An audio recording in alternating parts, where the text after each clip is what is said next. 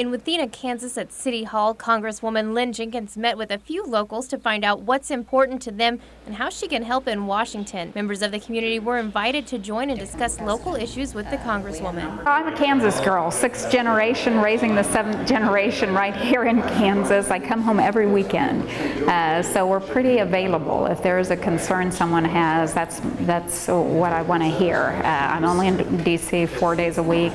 I'm still a Kansan, will always be a Kansan. I'm never going to move to Washington, and I think that's a way to stay connected to Kansans, the best way to stay connected to Kansans. Issues that were discussed hovered around the economy, both federally and locally.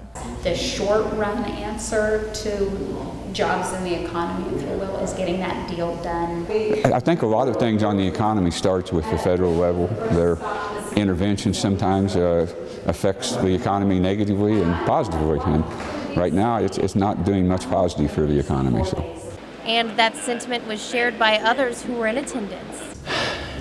And I know they're fighting an uphill with everybody else. They can sit here and say they do it, and maybe they do and maybe they don't, because it's a different ball game back out in Washington D.C.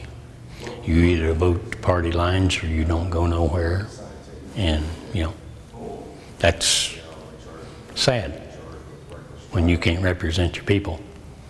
But Congresswoman Jenkins says talking with your representatives locally and at the federal level is the way to get things done. This is the way it works. You need to call your local, state, or federal representatives if you have a concern or a question, depending on what the issue is. It might be a local issue or a state issue, but certainly don't wait for me to come to Donovan County. If folks have a question or a concern, they need to pick up the phone, call me, shoot me an email. That's what we're there for. We work for them. Cecilia Reeves, Fox 26 KNPN.